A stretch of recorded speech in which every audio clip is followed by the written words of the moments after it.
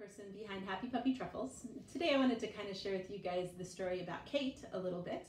And I told you guys a little about what Audrey's life was like, kind of trying to think of some random things to share with you guys. I don't know if I did a good job or not. I feel like I was rambling a lot, and I'll probably ramble a lot on this one too.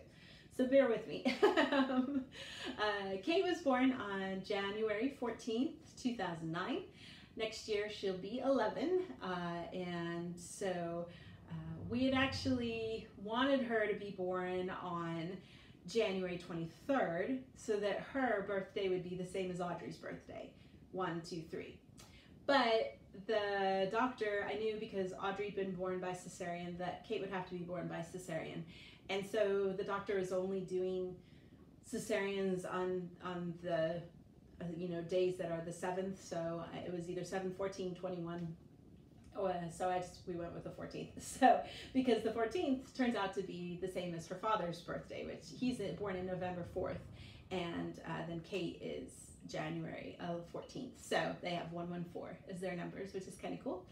And so we picked, of course, when she was going to be born, when you have a cesarean and you know you're going to do that from the beginning. That's one of the luxuries you get unless something strange happens. So Kate's birth was a lot less adventurous than Audrey's was. We had it all planned. I had a beautiful meal the night before and then didn't eat anything for the whole rest of the time to get ready for it all. And there was no complications or anything. Everything went really great. So it was a very quick and not so painful kind of process in the end, really. Kate's name, like I told you guys, when Audrey was born, we also had picked Kate as another name that we liked. Kate sounds easy to say in Japanese. It is more commonly, though, a boy's name, Keito. But we knew that Kate Middleton was around and people knew her. And so the name in Japan was getting a little bit more familiar to people's ears, and we thought they'd be able to figure out how to say it. We just didn't want anyone butchering their name when they said their name. And like I mentioned with Audrey's video, we didn't choose a middle name because having a middle name in Japan makes it really hard to fill out official documents and open bank accounts and stuff. So we just stuck with a very simple name. I specifically chose not to name her Catherine or Katrina or something like that because I just liked the name Kate.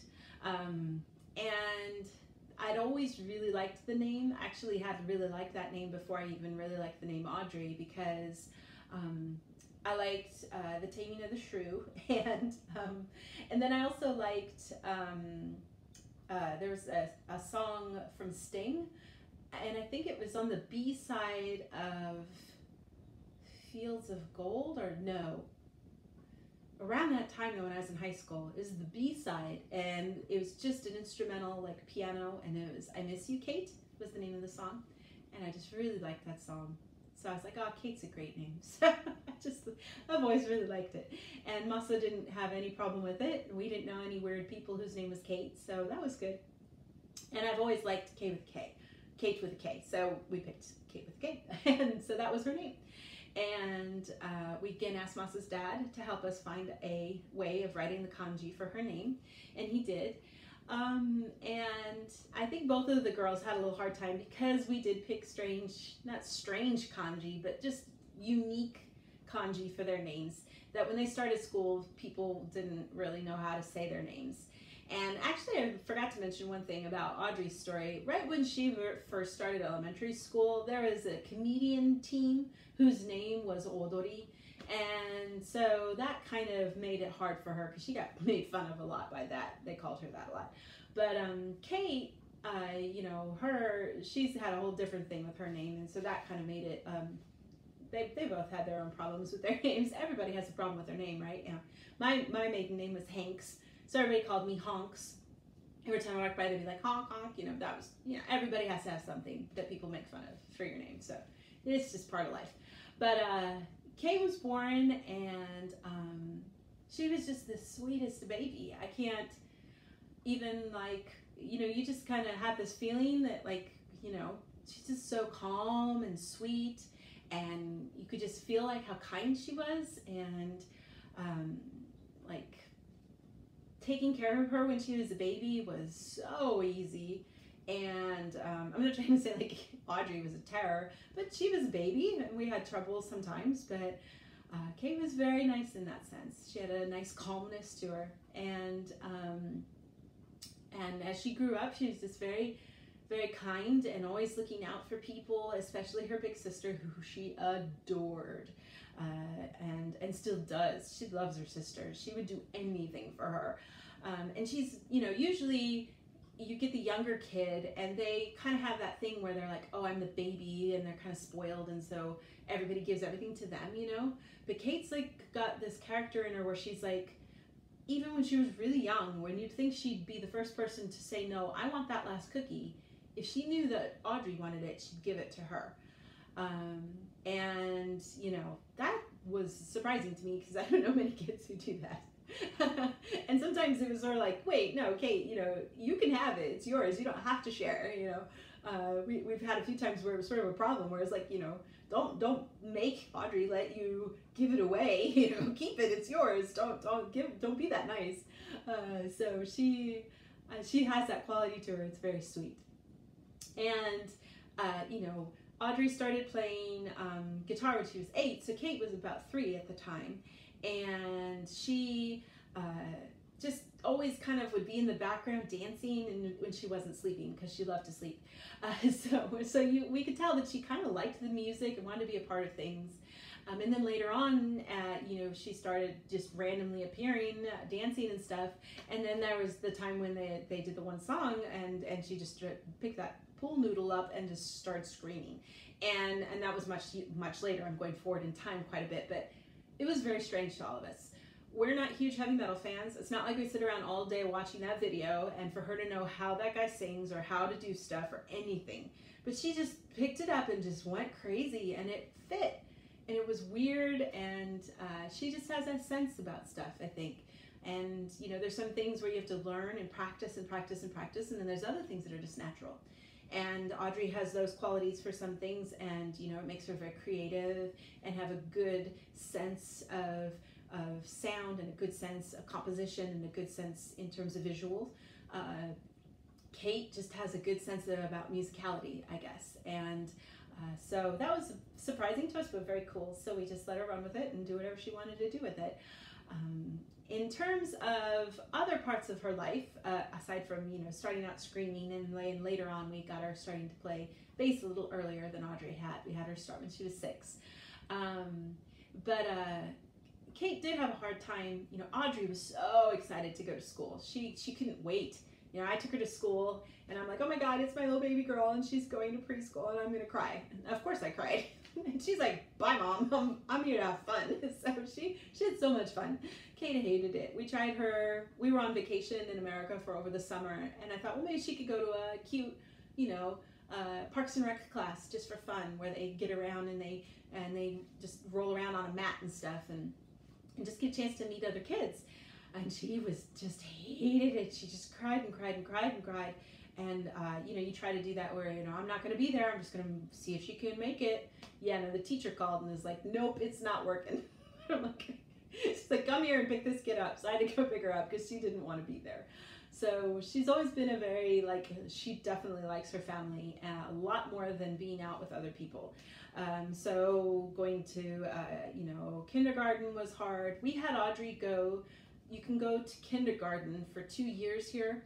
And so Audrey did do that. Kate actually only went 1 year. And part of it is because the place that Audrey had gone to as kindergartner was closed because there wasn't enough kids. And so we had to drive 30 minutes to take Kate where she was going. And we didn't want to do that for 2 years when we knew that she didn't want to go anyway. She wasn't ready. So both of them are born really late in the school year. The school year ends in March. So Audrey being born in December is pretty late, and then Kate being born in January is very late. So they're youngest of their class. And with Audrey, it really didn't matter most of the time. She was fine with everything. But Kate really, you could tell she was kind of a little young for a lot of this stuff. So we just told her, you know, you don't have to officially send them. So we just waited and just had her go to 1 year.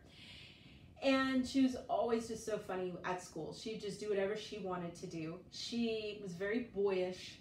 She loved Spider-Man, and she loved Kamen Rider and all of those guys, you know. She didn't own a single girly toy at all. Everything was just all superhero stuff. And she also kind of liked yokai watch at that time. So she loved Jibanya, and she'd draw a mask of him every single day. She made a mask at preschool and brought it home. I have a huge box. I have to show it to you guys someday. With this huge box just full of these masks that she colored every day. Same thing. It's like, wow, you're crazy. But she'd be at school, and she didn't really like want to hang and play house with the girls. And the guys would sometimes let her play, but she didn't like how noisy they were. So she'd just kind of wait until nobody was on the slide, and she'd go on the slide like 8 million times.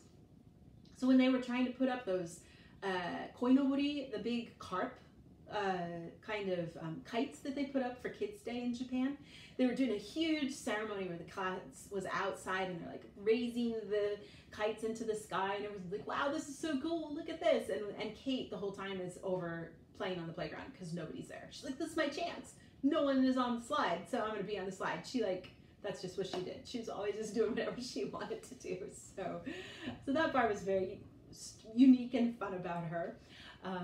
But kind of a challenge. I was always worried if she was gonna, you know, how will she do when she goes to elementary school? But one of our big worries was because the kindergarten that she went to was so far away, the kids that were at that school didn't go to the elementary school she went to. And I was worried at first that she'd make all these great friends, and then she'd go to elementary school and she'd be sad because she didn't know anybody and all her good friends were far away, but she didn't make that many friends, so it didn't matter. It was like, oh, it's okay, she's fine. She'll just try and see how it goes here. So she had it was a little hard sometimes. She didn't like going to school that much, and she wanted to be home. And once Audrey stopped, Audrey was in 6th grade when Kate was in 1st grade. And so she was there to kind of look over her like a good big sister and help her out. But then from 2nd grade, Audrey started studying at home here, and that just made her so jealous. She really wanted to be here. But as year and year went by, she got stronger and stronger, and she works very hard when she comes home. She studies a lot with her grandpa so that they can kind of practice the kanji and do some things. Kate kind of needs to do it a couple times to practice before she can remember it. And so we work real hard with her to help her practice so that when she does go to school, like, we don't really care about her test scores. We just want her to feel confident when she goes to school. So, you know, if she feels like stressed because she doesn't get it or because she didn't do well and everyone else did, then, you know, we need to work with her more to help her feel better. And so that's always been our focus. You know, I can't help her with the Japanese, but with math, I was there to help, you know, do whatever I can to help her. She had a really hard time understanding time. and I, you know, clocks in general just flabbergasted her. And it took really a long time to get her to understand what that was. But we worked on it, and then now she's fine, you know. For a while there was like, oh crap, there's a time question. But we got through it. So, and she's doing really good in school. You know, she does her work, she gets good scores on the tests. But when it comes to standardized testing, you know, the big official tests that the school gives, you know, Audrey always did very well on those, above average. But Kate doesn't like that kind of testing. So they always tell us on the paper, Kate is destined to be in a creative field. I love that. Oh, like, whatever. We don't really care. We're not that, you know, hung up on those kinds of things. Masa, their father, he hates all of it. If he could have had a choice, neither of them would have gone to school at all. We just keep them at home. But we talked about how important it was to just be forced to go do something you don't like, to get used to getting along with people, to make friends. And the whole school part and grades and tests and all that is just sort of whatever. And we don't really care about it that much. But so we just gotta laugh at it. But they have a very different kind of character in the way that they do things. So. But Kate had her whole love of Spider-Man and Kamen Rider and all that stuff, and it made it kind of tricky because she wanted all of her clothes to be, you know, she would not wear, she would never wear a dress, never wear a skirt, never wear anything with ruffles, never wear any of those things. She wanted, you know, either a cute picture of a fluffy friend or it had to be Spider-Man. And then for a really long time, she only would wear pajamas. So we you know, she'd be at home and it'd be like, okay, we're going to go and see grandma now. It's time to change. And she'd be like, no. I'm like, what? You're going to wear your jammies? And yeah, that's what we did. So she wore her jammies a lot. So we had to buy new ones because they wore out very quickly because she was always wearing her jammies. But obviously now that's not a problem. She has no problem wearing normal clothes, but she still does have pretty strict rules. She's, you know, definitely more liking boyish kind of style of clothing. And, you know, she's not been a big fan of glitter and pink. And, you know, I hate those labels of boyish and girlish and everything. And it's frustrating because here in Japan, it's very, you know, you go to the place where they sell girls' clothes and it's like, it's all just so glittery and frilly, and there's no room for her to be boyish without just buying boys' clothes. And then you always worry, what if one of the kids in her class, the boys, has the same t-shirt? And then what's he gonna say? But it's starting to get a little better, and especially if you buy something that's like sporty, you know, then you don't really know, you know, it's Nike shirt, boys and girls both wear that. But a lot of her jackets and t-shirts and things are boyish, or from the boys section, and like her socks were from the boys section because she liked the colors better. And you know, her first tennis shoes that she had at kindergarten were from the boys section because she did not want pink shoes. She wanted black shoes. And so that was the only choice, was to get them from the guy's side. So, but luckily she never cared. If anyone did say anything to her at school, she didn't care. She didn't hear or she didn't care. One of the two, probably a little both. I don't think she pays that much attention to people around her. She kind of just does her own thing. So Audrey would have, you know, heard and would have felt a little bad when she was little. You know, that would have made her sad if people had commented about her that way. Not because she wants to be exactly like everyone else, but just because she's a normal kid. You don't want people talking stuff about you. But Kate, she's like, I don't care. So that's where she gets her spirit from. Seeing her be this crazy screaming person that you guys know is just a strange thing that happened. From her being this very sweet, kind, you know, but definitely, you know, unique-minded kind of person. So being able to find this and having her enjoy it and get better with it and all those things, and to share it with people, she's been having a lot of fun with it. And so I'm really grateful that we got a chance to do all of this, and to show her, you know, that practicing and working hard, just like with Audrey too, meant that she got better. So we're just excited for her to see what she does next. And like I said with Audrey's too, if you guys could think of anything that you know, would like to ask, you can feel free to ask it in the comments section, and I'll be more than happy to answer if I can. I do have some people ask, and I don't know if they're joking, you know, because some people are stupid and they make a joke even though they don't realize how insensitive it is. We get a lot of people commenting that she's attention deficiency disorder, or that she's autistic or something, and she's not.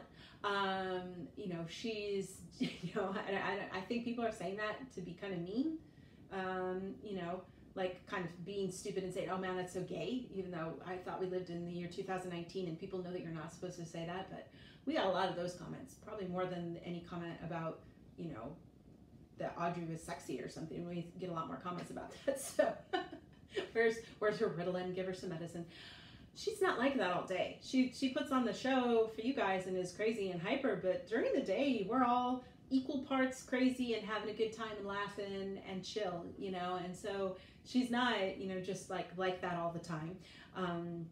If anything, when the cameras are off, I know a lot of people are like, oh, Audrey must be so patient to put up with her all the time like that. Actually, if anything, the tables turn.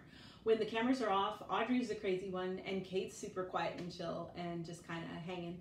And yeah, so it's sort of a fun thing to watch them and to see what they do. And just to dispel any rumors, if anyone was wondering, she is not any of those things. Not that being any of that would be a problem, but she's not.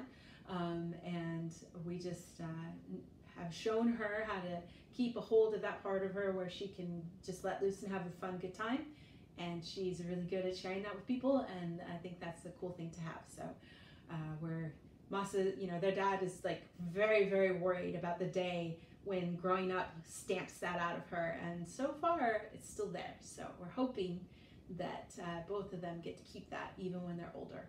So that's our purpose in life right now. We're making that our goal. The thing that we do every day is our job, is to help them do this and to have fun and to grow and to challenge themselves every day and to not let go of that part that makes it fun. So yeah, if you guys have any questions, feel free to let me know. I feel like I rambled a lot and I apologize. I hope you found it entertaining. If you didn't, you probably stopped listening a long time ago. So I'll have some more things to share with you guys in the days to come. Thanks so much for watching. Bye.